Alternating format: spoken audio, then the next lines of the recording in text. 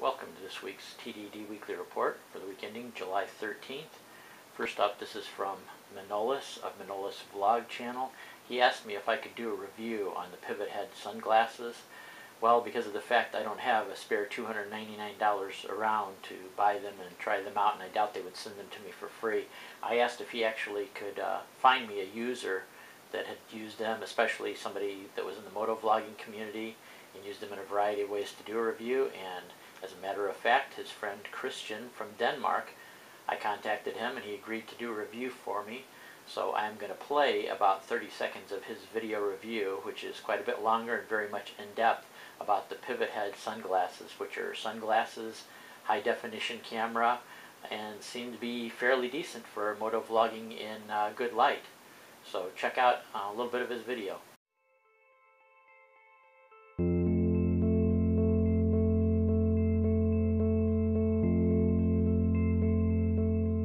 Video sunglasses. Whoa. Yes, indeed. If you do not see opportunities and potential excuses for playing out your role in life as a total perv, it is not the shade's fault. It wasn't very long ago that something like this wasn't even possible. My first camera weighed about 30 pounds and could not record even half the resolution. The sensor in these sunglasses is better than the one in most smartphones, and you have a choice of recording in resolutions up to and including 1080p. Now, there are no excuses for not recording things that you could never have recorded before. Oh right, so it's recording. And then you download it. So we've had about half an hour of me embarrassing myself. Now shut up for half an hour. Got a broken gear pedal here. Thank you, Christian, and be sure to check out the link that I will have below to his full video and the full review. Next up, this is from 54 Shadow. This happened just back in June. As a matter of fact, June 13th, a human-powered helicopter actually won the Sikorsky prize. The prize, I believe, was around $250,000. This outfit was called, let me get their name right here, it was Ultraviolet. That's what it was called, and the craft was called the Atlas. To win the prize, what you have to do is a totally human-powered helicopter. It has to be in flight for a full 60 seconds. It has to stay within a 10-meter square, about 33 foot by 33 foot, and it has to attain an altitude of 10 meters, approximately, not 10 meters, what is it? It has to rise to about 3 meters, 10 feet. So it has to rise for about 3 meters or 10 feet, stay within a 10 meter by 10 meter box, and stay aloft for 60 seconds. What they actually stayed aloft for is, I think I have it written down here, they stayed aloft for 64 seconds and they reached a height of 3.3 meters at least one time during the flight. So congratulations to that team for actually winning the prize. They won it actually in the last few minutes. They'd rented an indoor soccer stadium, and they tried and didn't quite make it to enough to get the prize, and during the last few minutes when they were going to have to vacate, they gave it one last try and made it. So congratulations to you guys. This next one comes from my friend Gogosor. Evidently over in France now. He rides over in France, and there's a outfit called the French Federation of Angry Bikers, and what they are doing is they're taking it upon themselves to mark dangerous intersections. They actually spray paint on the road. You will see the warnings ahead of time, and I'll give you the link to this video. But if there's an intersection that maybe has slick tar snakes or too much gravel or sand or anything that might be a danger to a motorcyclist, they give a fair warning, and you can check out. His video isn't actually very long, but it's a pretty good thing. It's I guess they're basically taking the law in their hands, and what they are doing could be considered illegal, but it's for the safety of bikers as a whole. So check out his video if you get a chance. Next up, this is something that happened just a little while back. It happened on July 2nd. The Russian Proton rocket, which actually overall in the last few years have had a pretty good track record, but they had a rocket fail that was carrying 3 satellites worth $200 million. It basically went off the launch pad and just totally went out of control and just crashed down, just I think something like a kilometer or two away from the launching area, just like it was totally out of control. Well, what they traced it back to was when they examined the wreckage, they had found out that some of the sensors for the orientation were actually installed upside down. and then they traced that back to a young technician actually installing them the wrong way, which my question would be to that, why would they even make a type of plug or a type of circuit board where you could install them the wrong way? Wouldn't you put some kind of a pin or a slot configuration in there in the first place so that you couldn't orient them the wrong way? And as far as conveying all the blame on a young technician, wouldn't you have double and triple checks on stuff like that? I mean, even in our factories we have checks for components on circuit boards to where it's not even done by a human being. A camera actually takes a photograph of the parts, and then if any part's out of place, or in the case of these sensors, I guess they had a big arrow on them, a computer could easily spot something like that and kick it off for human beings to examine. So it looks to me like a lot of foresight. Probably the young technician's going to end up like a lot of places.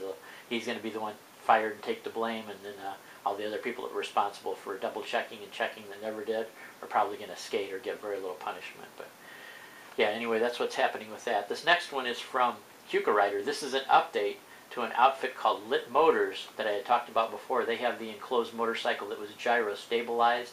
In fact, in one of their videos you could actually see it in an intersection impact to where it was scooted to the side, but it still didn't fall over because the gyro stabilizers were in effect. I've got a link here. Now this is an older link going back to 2011, but it's kind of cool because it has a reporter on there that some of you geeks may recognize. If you're someone like me that used to watch ZD TV or Tech TV, the reporter actually reviewing this Lit motorcycle is called Sumi Das, and you may remember her from the old Tech TV and ZD TV days. But I've got some updates on it. It was supposed to be originally released in 2013 and at a cost of $16,000.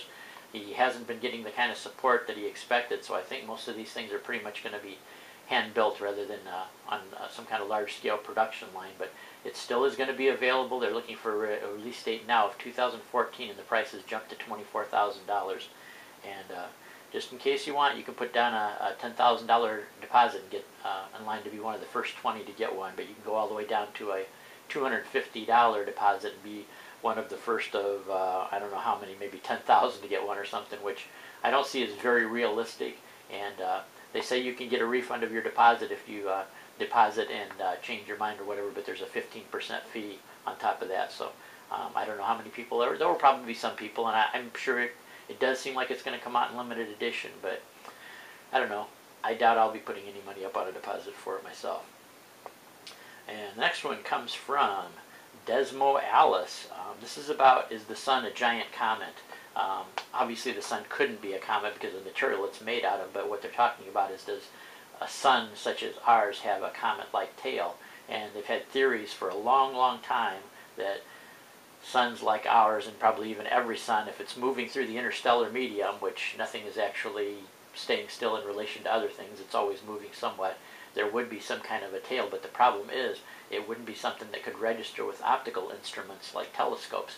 So what they did was they put the IBEX satellite up to be able to catch neutral high-energy particles, which they believe the tail would mostly be made of, and they've actually plotted out that the tail streaming from, the comet-like tail streaming from the sun, is somewhat cloverleaf shaped, with two parts of the cloverleaf being high-speed particles and two other parts of the cloverleaf being a little bit slower speeding particles. So if you get a chance, check that article out. This is from extinctionprotocol.wordpress.com. As usual, all links to everything will be down in the descriptions. And that also leads me into another article, too, about the Galax satellite. The Galax satellite has just been recently shut down, I believe, as of June 28th. They shut the Galaxy satellite down. But one thing about it is last year in May, it was actually turned over to California Institute of Technology. There is a law that if for some reason NASA for research projects decides not to fund them any longer, they can be offered to nonprofits and educational institutions. So as of last year, Caltech is the one in charge of it basically. So even though it's shut down and put out of commission, it may still come back to life. There's a fundraiser being raised. But back to my main subject about comet tails and suns. If you get a chance, take a look on this page and scroll down to the middle part of it, and you will see this star. It's a red giant star. The name is Mira, and you can actually see it actually has a more visible tail because it's a red giant and is shedding material, gaseous material from itself, besides plowing through the interstellar medium and causing a tail that way. But this is a quite spectacular picture, and a real nice tribute to a a Galaxy satellite that more than fulfilled its mission, and only because of budget cuts it would cost too much money compared to other things they've got online. For example, getting men back to be transported up to the International Space Station, work on the Orion project, work on possibly even asteroid capture. It just basically could have kept on working, but it kind of fell victim to budget cuts and priorities and stuff like that. So they're hoping if the fundraiser does allow them to turn the satellite back on, that Caltech can actually finish the sky survey. And the Galaxy satellite is a sky survey in the UV radiation range is what it is. So it's basically a UV telescope, and maybe it can map the entire sky. And last one, this is a little geek project that I've been talking to Navy Thomas about, and if you've been keeping up with his videos, maybe you'd seen a little bit of information about it, about red light cameras and timing of yellow lights. There's a theory out there, and some people seem to have evidence of it, that in some cases red light cameras themselves are being used at intersections, but they're also tweaking the timing and giving people shorter yellow lights. Now, according to the National Transportation Safety Administration, for safety reasons, a yellow light should be at least 3 seconds long. So Navy Thomas started doing a few tests. I went out myself and started doing a few tests. First off, before I say anything else, let me give you a little bit of his video here he submitted. Hey, wanted to give everybody a quick request on these stoplight cameras. Go out and time them and shoot us a video. I'd like to see it from different parts of the country, different states, just to see what the actual time is. Up in Chicago they're like 4 seconds long, and here they're right around 3. It'd be interesting. Thanks. Bye.